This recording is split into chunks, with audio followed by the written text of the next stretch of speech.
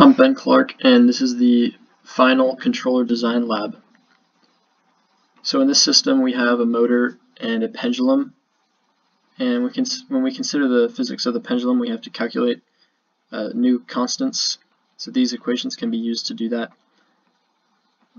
Then this MATLAB code can calculate those constants and put them into a transfer function, and the CISO tool can be used to design the controller.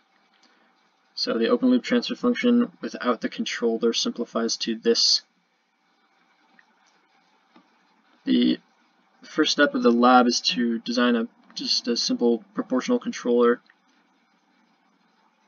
and the poles can be adjusted and thus the gain can be adjusted to achieve the best results. So in this controller I was able to get 31.1% overshoot, 2.82 seconds of 2% settling time, and a steady state error of 0.45. So here the steady state error is not very good. The next controller was the proportional and integral controller. The controller transfer function can be rearranged for convenience, and by a similar process where I move the open loop 0 such that the system is stable, and then adjust the position of the closed loop poles to achieve the best results. I get a step response that looks like this, with 81.7% overshoot, 4.01 seconds for 2% settling time, and 0 steady state error. So I focused on steady state error in this controller, and it resulted in poorer overshoot and settling time. The next controller was the lead controller. So by a similar process I got a pretty decent step response with 11.5% overshoot, 0.133 seconds of settling time, and 0 steady state error, but you can see I required a very high gain to achieve this with an open loop pole at almost -250.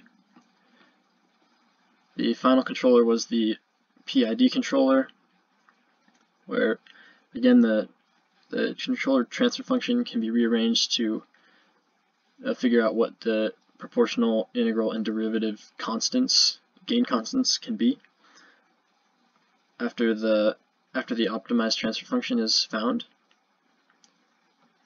I got a step response that looked like this after adjusting the location of the poles. This is a closer view of the root locus diagram,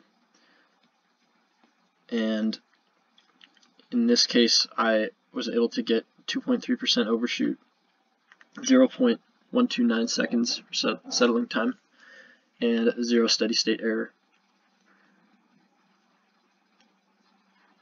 This is a summary of the results, where this is the transfer function for the PI controller, this for the lead controller, and the PID controller.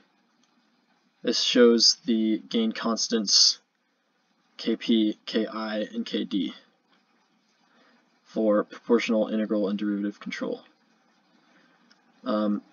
And so it's pretty clear that the PID controller gave the best result with such a low overshoot and good steady state error, very fast system.